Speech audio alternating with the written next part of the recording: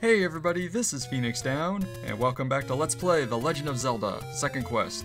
In the last episode, we survived our trek through Death Mountain, and acquired rupees and various items along the way. We got enough rupees, in fact, that we managed to buy the blue ring, and enough heart containers to get the white sword. So now that our defensive and offensive capabilities are increased, we can now tackle the dungeons of the second quest, which is what we will be doing today as we return to level 2 for some unfinished business. But before that, I need to update you guys on something I said last time regarding the recorder and warping functions it does. For whatever reason, I cannot seem to return to the entrance of the first quest level 6 using the recorder no matter which direction I face. For whatever reason, I'm not entirely sure why it's not working.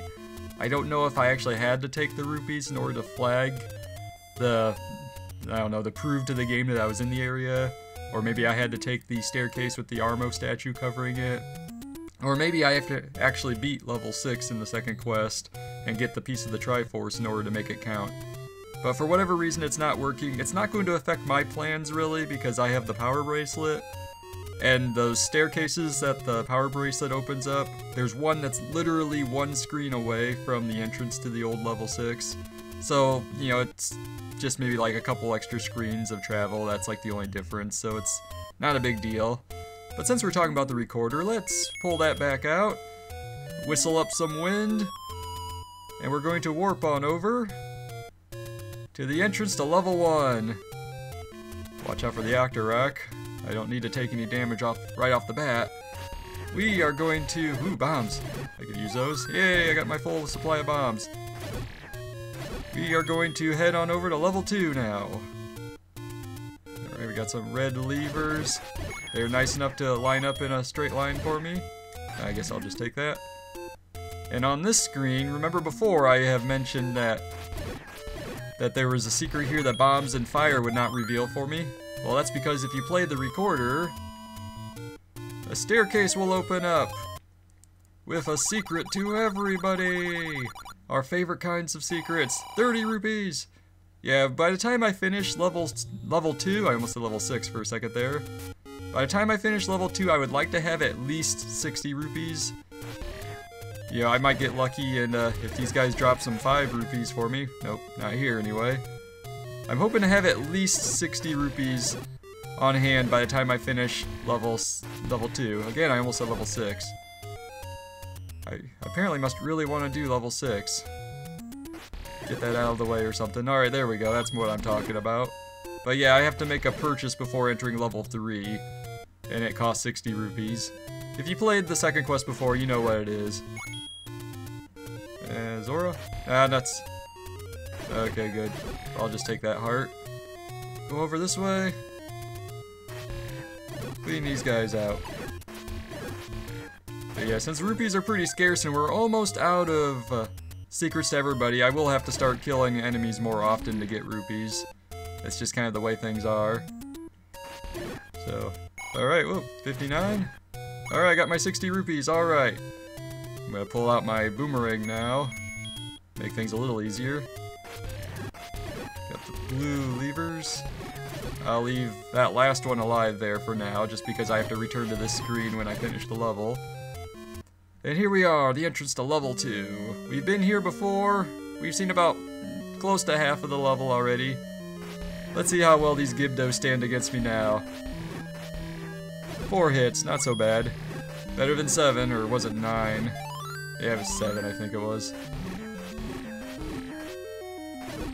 Yeah, I'm just kind of killing these guys to farm for money. I already have my bombs, but oh well, I'll take it. Most of these enemies I don't care about. I'm not gonna bother with this door right now. I'll be back. Actually, I might not even have to, I don't even have to open that door. I will probably have to open this one, however. Ah, nuts. Stupid keys. Oh well. And like before, I'm going to kill all of these Gibdos except for one because I will be backtracking to this point. So take this. Laser swords. Fear the power of the white sword. And another bomb. If only I needed bombs right at this moment. Actually, I probably should pull the bombs out. Because if I'm remembering correctly, no, it's the next one. It's the boomerangs. Boomerang would have been fine here. I'm thinking of the next room. There we go. Open those doors. Yeah, this is all kind of recap from last time, but we got Manhandla. Let's see if I can take him out in one bomb. One bomb to... Nah, nuts. Okay, at least it didn't hit him at all. My D-pad is acting really weird. There we go. Ah, nuts. There. Oh, that was cheap. One last ditch fireball. For some reason, my D-pad's acting a little funny. Hopefully, that's not going to be a problem.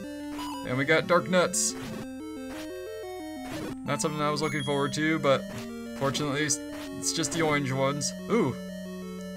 Okay, we've seen that before in the first quest, but sometimes when you defeat a certain enemy in select rooms, I believe they're like designated to certain rooms, they will kill all the enemies in the room.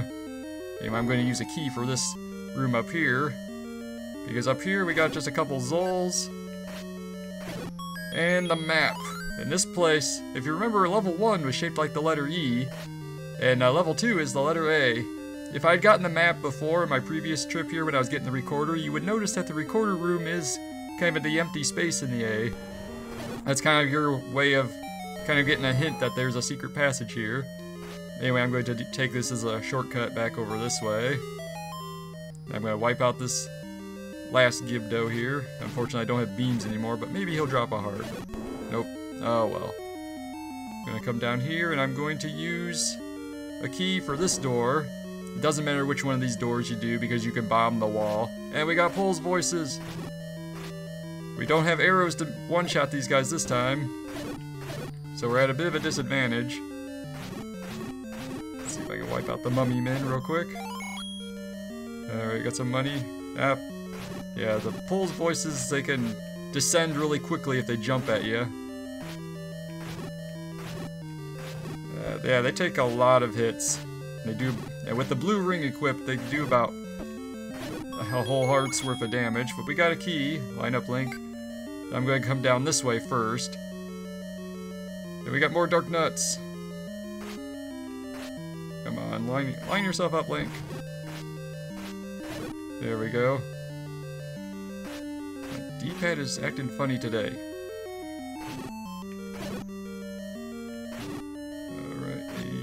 There we go. And we got the compass. This wall here can be bombed, but since well, yeah, sure, why not? I'll just demonstrate. There we go. But I'm going to come back up this way and take this door right here instead. Just because I'm going to be traveling to this room anyway. And we got more Dark Nuts. A whole bunch of them this time. Ooh, there's a heart. I could really use that. There we go. I'd like as much health as possible for the end of this dungeon when we get that far. There we go, we got my bombs back. There we go, I got a heart, and I got my bombs back again. And nope, you can't push the blocks in this room, and you can't bomb this wall up here. We'll have to find another way to get up that way. So now let's head straight down. See, I think there's something in this room if I kill all the keys. Yes, we got a key! Dodge the traps. Down here we got some Zols. These are easy peasy lemon squeezy to take care of. And I got a key there. And sometimes this block here can be pushed in certain rooms later on, but not in this dungeon. And we got more mummy men. I don't really have to kill these guys, but maybe they'll drop a heart or something. Sword beams would be great for the boss. Ooh, a fairy, even better. Take out the mummy men, clear the way, bombs, and rupees. Alright, got 82 rupees, I'm doing alright. We gotta take our staircase. We all remember this secret passage. And we got more Dark Nuts. I don't think we get anything for taking these guys out, but may as well do it since they're just the red ones. And more bombs. Yeah, I'm just gonna leave that there. I don't think it really matters what item I have out, but... Alright, it's time for a boss battle against the two-headed Gliok. Ah, nuts. So much for sword beams. Come on. Alright, one head down. Take one more shot to do it. Alright, got him. And we got our heart container. Gleeok has fallen.